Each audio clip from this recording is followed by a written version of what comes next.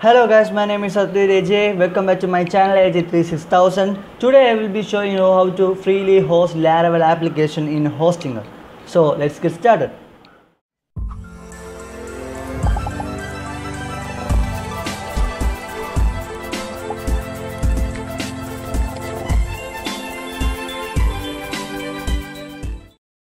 So now for hosting, the main thing what you need is a Filezilla Client. This is a application which you can download it for free. The link will be in description. Just go and click on this button and you will get the download. And after the download is completed, you can install it. So I'll be showing how to install it too. So just click on I agree, next.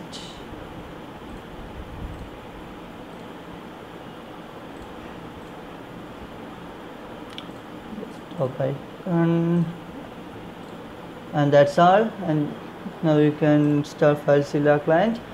So now Filezilla Client is successfully installed. Now back in our Hostinger. So why I choose Hostinger is because Hostinger does not have any ads or banners on your website. So it's a very good feature of Hostinger. Some other website, free hosting website, have their banners in the side or in the bottom of our website, so it's quite bit annoying. So for getting started, you need an account in Hostinger. So let's click the member area. If you are new to Hostinger, you need to create a new account, or you can just log in by using Facebook or Google+. So I have an email out here. This is my friend's email. I actually steal from him. So I have already created my account. I will just enter my password and I will be logged into my account. So after you are logged into your account, you can see a page like this. Now out here you have to click the new hosting button out here, and you'll be having a 3 list. You can even buy the hosting plan, but I will be using the free one, so I'll click order. And now you will be moved to a shopping cart. Don't worry that you have to give any money. It's absolutely free.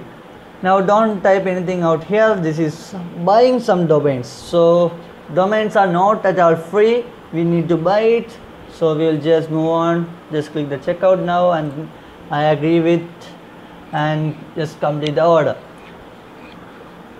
Now once you click this, you will be having this successful message. Congratulations, you are almost done. And now our account is successfully created.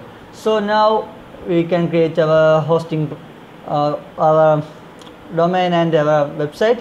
So we can't buy a new domain, so we will use a free domain.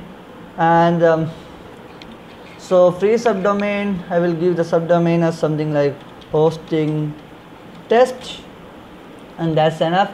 And you can set the different domains that you want to see your website as the subdomain.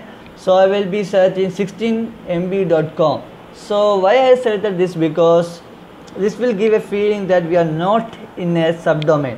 So if we type like something like a www.hostingtest.16mb.com, this give a natural feeling instead of something else like .esy.es.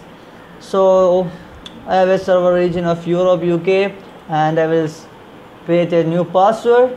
So you can create any password for this, but I will be using the password which is on my account. So just type it and click setup. So I have an error that domain is already hosted. So I will create another domain with test hosting or something. Okay.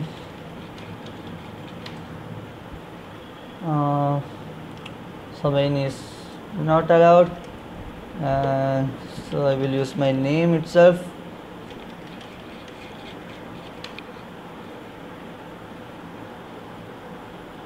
Okay, now that's created. Now you can see 0 accounts because you have to reload it, and once you reload, you can see hosting account update.16mb.com. Now if you go to that link, update.16mb.com, you can see your account has been created. So now we can create a new index file out here. So click on the manage and you will be redirected to the panel. So most of the features in Hostinger is available only for the paid version. So in the first of all, I told you to download the Filezilla because we cannot access the file manager. So we need to get a paid account so that we have to get this feature. So I'll be using Filezilla. So I'll also teach you how to connect with Filezilla. So once you have opened the Filezilla, up here you can see host, username, password and port columns. So just fill out that. So just copy this is the host name and paste it out here, and username, and type in your password, and the port is 21. Okay, I will save password and just click OK, and it's successfully created. And now I can see all the files which is in the website. So if you notice, you can see that public HTML. So in our Laravel project we have only public, so we have to rename it to public HTML when we upload our Laravel files. So I will be moving on to the uploading things. So in the left side you can see our local site. So just go to the place where you have your Laravel application. So I have created a fresh new application out here. So I'll be just uploading this. So I will not upload the vendor folder right now. It's because vendor folder is too much big, so it will take 4 to 5 hours for me. So I will just keep it and do it later. So I will just upload the rest of files. I am deleting the other files in the remote side because I don't need that anymore. So I will upload it, no need of vendor, and this will work. Now we can move on to our database. So database is an important thing for our website. So for creating a database, just click on the MySQL databases and you can see a new database creation out here. So just type your database name. I will give the name as something like user. This is my database name and my username will be root. You can create any username and any database name, and I will create another password for my database. It will be I'll just give it as password and just click execute. And now you have created successfully a new database, and you can see the database out here.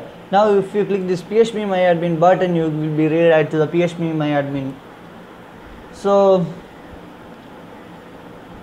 out here you can manage your table, column and everything.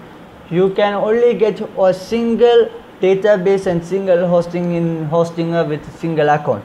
So it's always recommended to buy an account. So shared hosting is not at all recommended by the Laravel creator. It's because we cannot run the artisan commands. So we cannot migrate it with just type in PHP artisan migrate. So we need to create the tables manually, or just importing from, or just exporting from our local site and importing to our remote site.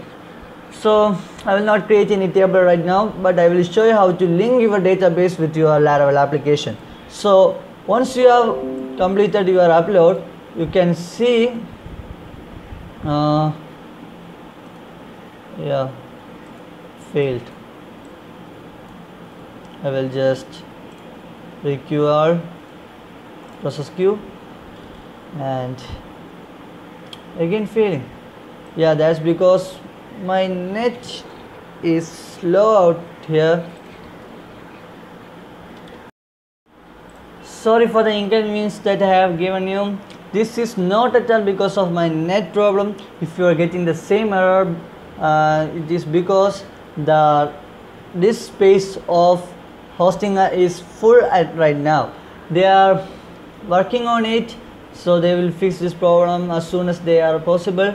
And now I cannot upload anymore because the server disk is full, and don't think that our disk is full, that the whole hosting disk is full. So we can see that our disk usage is just 0.02 MB out of the 2000 MB, and we have created one MySQL database.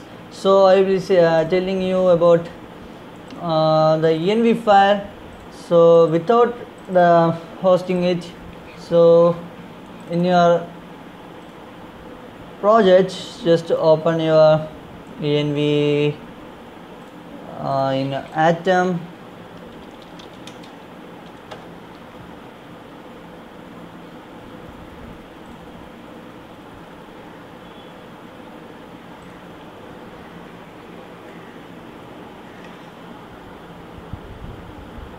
So always don't forget to buy a domain if you are hosting it for any business related things.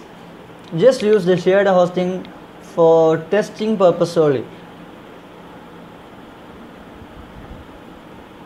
Okay, now open your env, and down here go to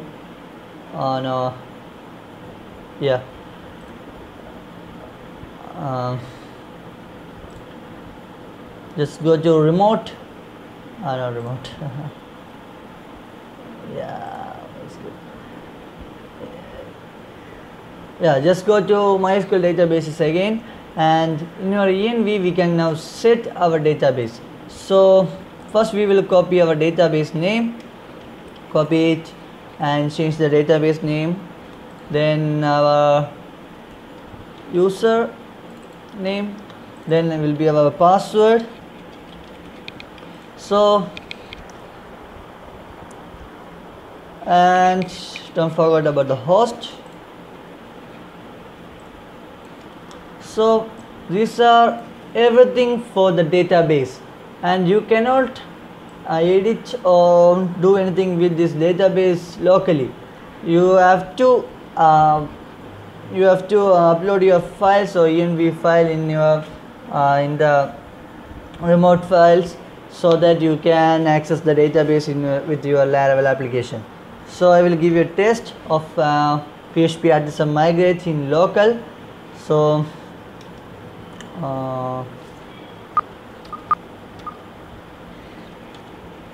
PHP artisan migrate, and yeah, now you will get an error. So that's exactly what I told you. So that's all for today's video. Thank you for watching, guys. Don't forget to like, comment and subscribe to my channel.